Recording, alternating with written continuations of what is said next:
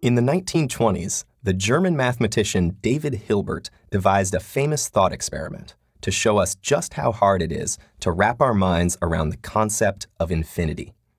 Imagine a hotel with an infinite number of rooms and a very hard-working night manager. One night, the infinite hotel is completely full, totally booked up with an infinite number of guests. A man walks into the hotel and asks for a room. Rather than turn him down, the night manager decides to make room for him. How? Easy. He asks the guest in room number 1 to move to room 2, the guest in room 2 to move to room 3, and so on. Every guest moves from room number n to room number n plus 1. Since there are an infinite number of rooms, there is a new room for each existing guest. This leaves room 1 open for the new customer. The process can be repeated for any finite number of new guests. If, say, a tour bus unloads 40 new people looking for rooms, then every existing guest just moves from room number n to room number n plus 40, thus opening up the first 40 rooms. But now, an infinitely large bus with a countably infinite number of passengers pulls up to rent rooms. Countably infinite is the key. Now, the infinite bus of infinite passengers perplexes the night manager at first, but he realizes there's a way to place each new person. He asks the guest in room 1 to move to room 2. He then asks the guest in room 2 to move to room 4, the guest in room 3 to move to room 6, and so on. Each current guest moves from room number n to room number 2n, filling up only the infinite even-numbered rooms. By doing this, he has now emptied all of the infinitely many odd-numbered rooms, which are then taken by the people filing off the infinite bus. Everyone's happy, and the hotel's business is booming more than ever. Well, actually, it is booming exactly the same amount as ever, banking an infinite number of dollars a night. Word spreads about this incredible hotel. People pour in from far and wide.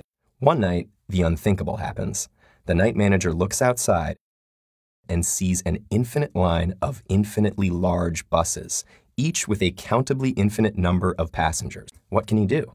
If he cannot find rooms for them, the hotel will lose out on an infinite amount of money, and he will surely lose his job. Luckily, he remembers that around the year 300 BCE, Euclid proved that there is an infinite quantity of prime numbers. So to accomplish this seemingly impossible task of finding infinite beds for infinite buses of infinite weary travelers, the night manager assigns every current guest to the first prime number, 2, raised to the power of their current room number. So the current occupant of room number 7 goes to room number 2 to the 7th power, which is room 128.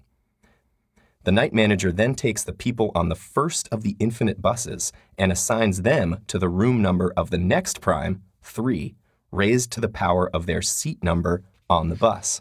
So the person in seat number 7 on the first bus goes to room number 3 to the 7th power, or room number 2187. This continues for all of the first bus. The passengers on the second bus are assigned powers of the next prime, 5. The following bus, powers of 7. Each bus follows powers of 11, powers of 13, powers of 17, etc. Since each of these numbers only has 1 and the natural number powers of their prime number base as factors, there are no overlapping room numbers. All the bus's passengers fan out into rooms using unique room assignment schemes based on unique prime numbers. In this way, the night manager can accommodate every passenger on every bus, although there will be many rooms that go unfilled, like room 6, since 6 is not a power of any prime number. Luckily, his bosses weren't very good in math, so his job is safe. The night manager's strategies are only possible because while the infinite hotel is certainly a logistical nightmare, it only deals with the lowest level of infinity, namely the countable infinity of the natural numbers, 1, 2, 3, 4, and so on. Georg Cantor called this level of infinity Aleph 0. We use natural numbers for the room numbers as well as the seat numbers on the buses. If we were dealing with higher orders of infinity, such as that of the real numbers, these structured strategies would no longer be possible, as we have no way to systematically include every number.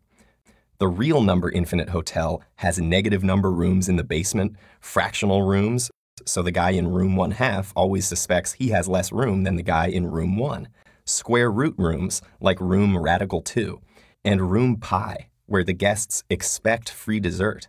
What self-respecting night manager would ever want to work there, even for an infinite salary? But over at Hilbert's Infinite Hotel, where there's never any vacancy and always room for more, the scenarios faced by the ever-diligent and maybe too hospitable night manager serve to remind us of just how hard it is for our relatively finite minds to grasp a concept as large as infinity. Maybe you can help tackle these problems after a good night's sleep, but honestly, we might need you to change rooms at 2 a.m.